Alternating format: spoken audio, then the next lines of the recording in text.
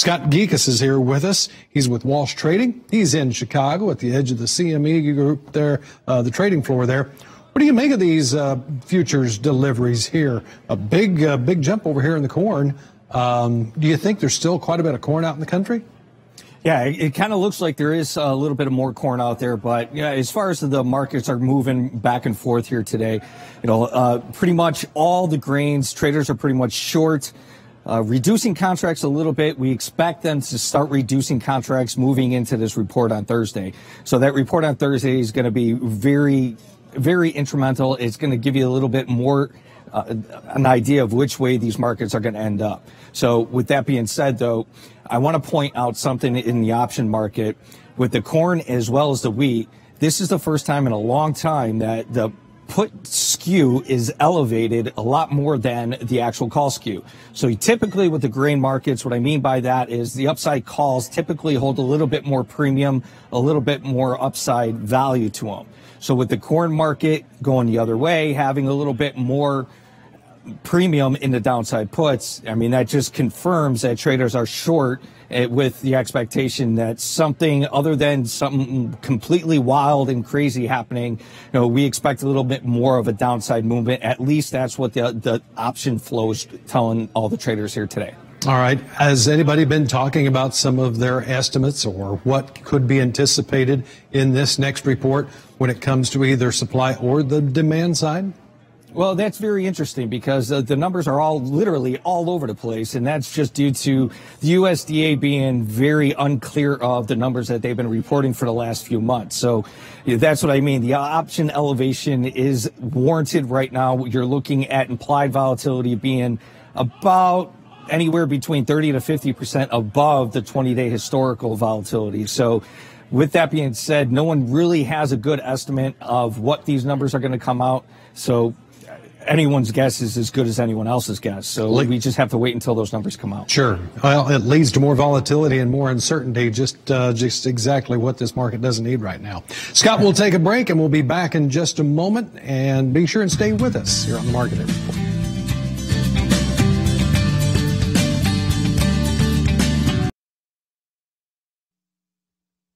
Last half hour, when we checked these livestock markets, they were kind of mixed to a little bit weaker, particularly over there in the hog complex. Right now, we've got the live cattle. And by the way, today is a show list day. The live cattle market just kind of trending along here on the higher side, but not by much because October's up 10 at 94.97. December is up 8 at 99.83. We saw some weakness in these contracts earlier. So we're just kind of drifting along here in a light trade. One of the things that the trade has pointed out to us several times already throughout the whole morning is in light and thin volumes like this, these markets get pushed around a little bit, and that is kind of what we're seeing here today. The October feeder cattle contract is down $1.13 at 129.78. November down 97, and the January is down 52. And in the hog complex, we've got October up 38 at 63.88. December's down $1.38 at 61.10. February's down $1.57 at 69.28. But then you go out to April, and we're only down 50, and you go to May, and we're up 25. So I don't know, what all does this indicate to us here in this lean hog complex, Scott? Yeah, well, the lean hog complex right now is absolutely confusing everybody. So if you look at it, what traders were waiting for is all these exports to finally show up. So if you look at the exports for July, that was the highest, the second highest on record that China had the exports come in. African swine fever completely is still spreading, still not contained. So with that expectation, we're expecting those exports to even come in a little bit more stronger than what they already have been. So you also have Mexico starting to have a little bit of export campaign as well. So with all that, that is pointing to a little bit bullish catalyst. Traders are still net long, but the prices are still continue to be a little bit suppressed. So that's why it's a little bit confusing. So even when we have these exports come in, prices are still a little bit suppressed. So a lot of people are just scratching their heads with the hog market right now. Scott, you made a good point about African swine fever. Now it's being confirmed in the Philippines, where they had to cull a little over 7,000 head of hogs over the weekend and today. Should the market be paying closer attention to this at this point, or is it still too early in the game?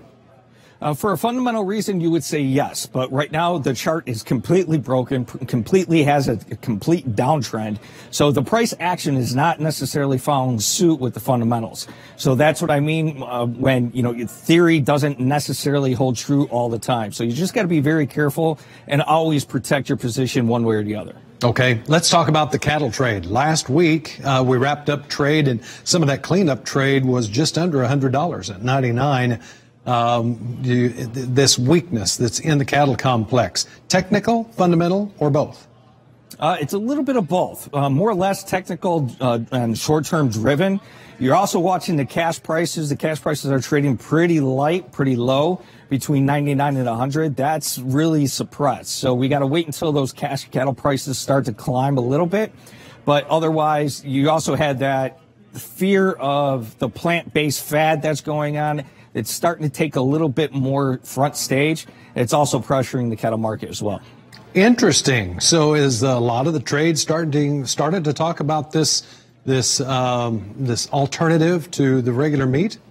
Quite a bit. I on a personal level, I don't think it's going to make too much of an effect in a longer term. But because it's in the news, because it's coming across all these headlines, it's definitely having an effect on the short term. And that's why you see prices a little bit spiky here and there.